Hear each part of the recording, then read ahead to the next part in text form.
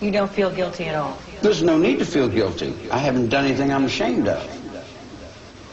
Maybe I haven't done enough. I might be ashamed of that, for not doing enough, for not giving enough, for not being more perceptive, for not being aware enough, for not understanding, for being stupid.